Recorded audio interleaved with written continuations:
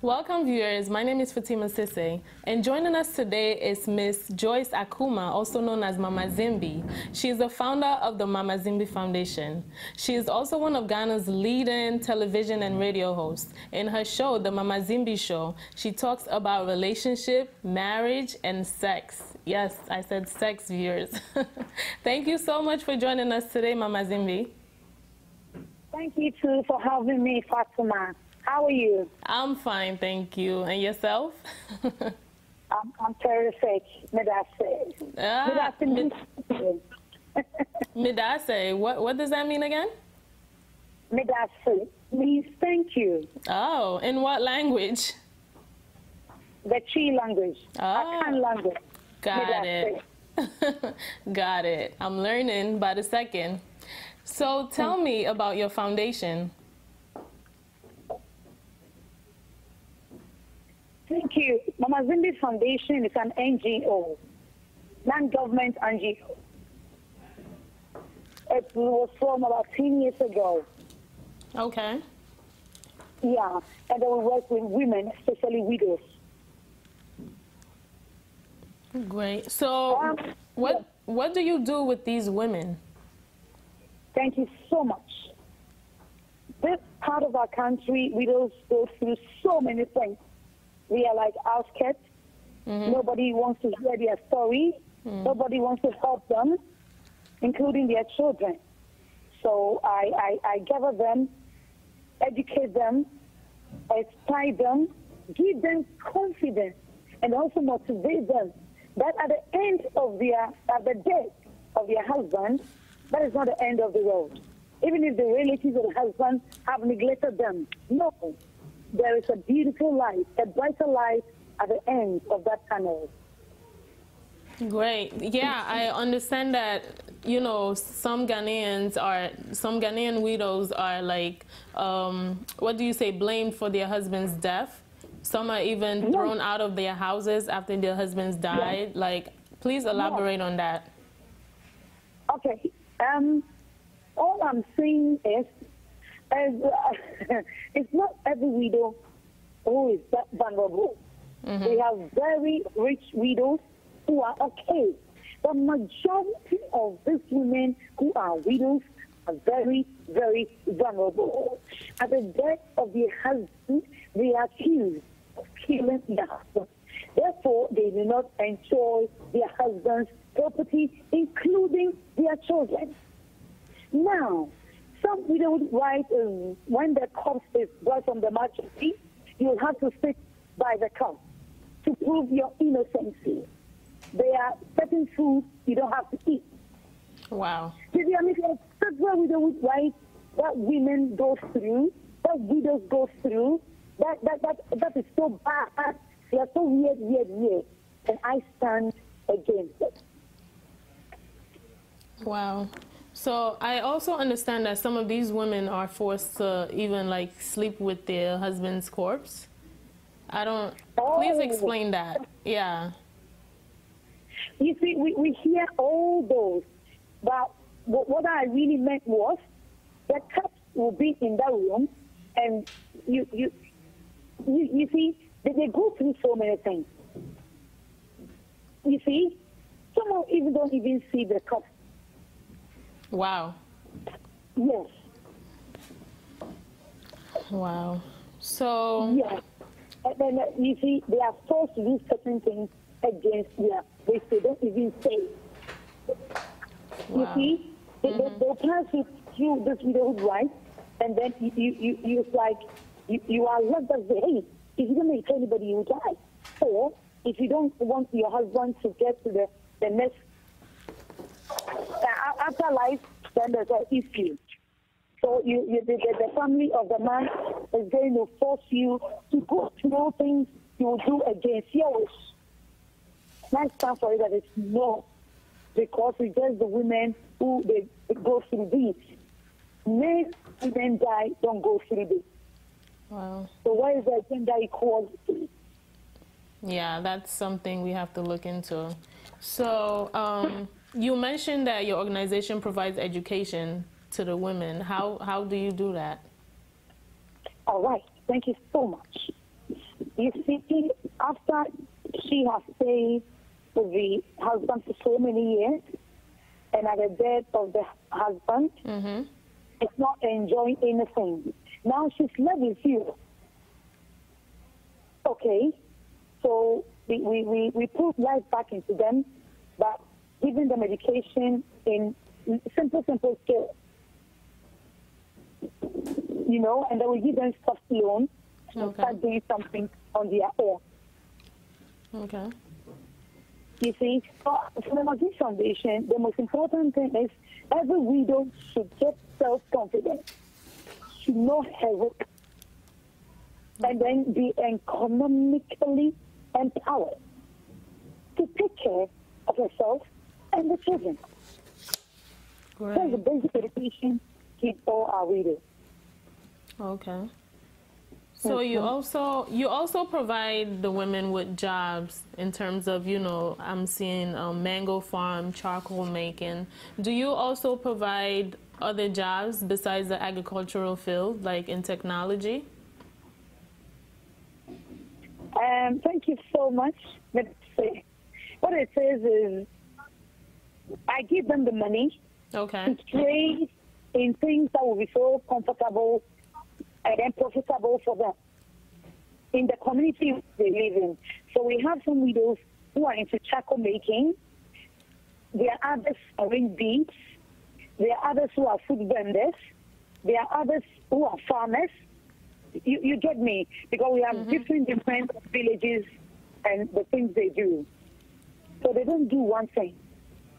They do different types of things. Okay, great. Do these women, do you only deal with women or do you also deal with women with kids? You know, being that they're widowed, of course, some of them have, you know, had children. Sorry, you have to ask the question again. Do you always deal with only women or do you also deal with women with kids in the foundation? This woman who is a widow, with kids or without kids, you need to be empowered and be your own. Because you see, it's in all the families.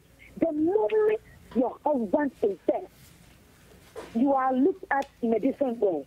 Especially if your husband is well-to-do. Then your husband will blame you for anything. And therefore, they see that you don't even enjoy anything to get to you and your children. That is what most widows go through. You see? Yes. It is. Some even widows do work with their husband. But at the end of it, the family can start them. Because, you know, the women, we don't do well. So everything that a man buys is in his name. So it's like you use your money for cooking. And let me use my money to build a house. Let me use my money to buy that car. You are the son. So at the death of your husband, what can you claim? You don't have receipt for anything. Wow. So I understand. Oh, I'm sorry. Continue. Yeah, sure. I'm saying there are laws that ask how many women know those laws. Lack of knowledge, my people perish. So a lot of them don't even know that there's a law in the PNDC 111. You see, that even your husband dies and he hasn't done any will, you and your children have property to enjoy. You have your share of the cake. Yeah, I was actually going to talk about the interstate succession law, in which came in place when J.K. Rowling was in power. Do you feel like that law is being used right now, or does it need to be upgraded? Certainly, they are working on it. But okay. Be fast. Be fast. The laws are there. Some women know and they are fighting, but majority of them don't even know the simple basic things. So when they are asked to leave the house, they do. Okay. Why they don't have anywhere to stay? They will leave. They don't even go to report to the police. Wow. They are scared. You see, because the custom is strong. Tradition is strong. African tradition is strong. Our customs are so strong. You know, so you need to take some time. That's why I'm giving widows education. You know, and also with other traditional rulers too.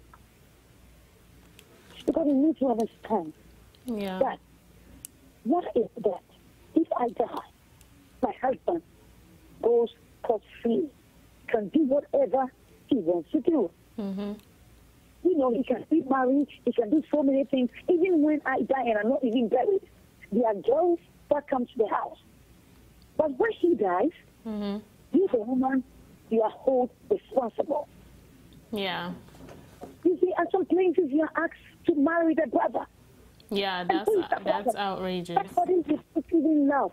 Somebody you don't know. Yeah. Love grows, baby. Yeah. We take time to know each other, and our love grows. How come? Sometimes you might be with your husband for so many years, you will never even see any siblings of him.